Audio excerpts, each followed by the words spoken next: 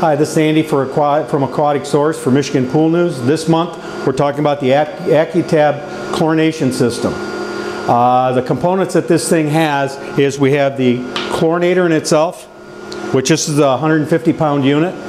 We have the inlet valve. The inlet valve comes through with a Y strainer to prevent any debris from getting into the solenoid valve that's controlled by your controller on the wall. The water comes through, goes through a solenoid valve.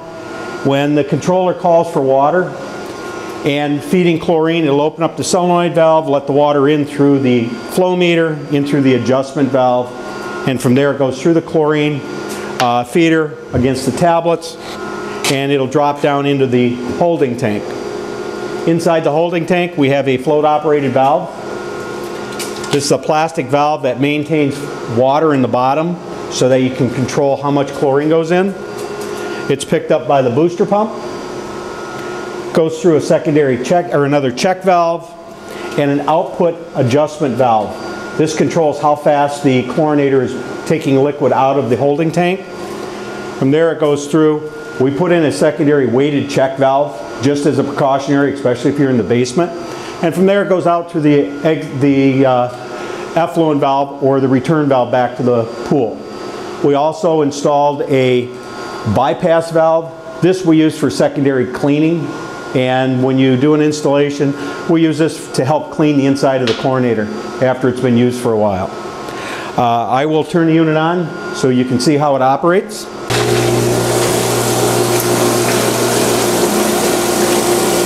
The water in turn's coming up. As soon as the water in the tank goes down, the solenoid valve will open, letting water come up through the flow meter.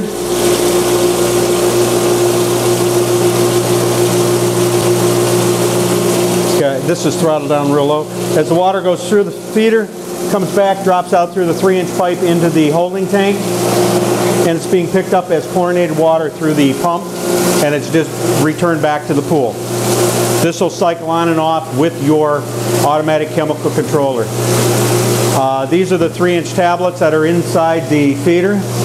We can take the lid off, and the water only hits the bottom tablets that are on the bottom. The rest of it is all storage.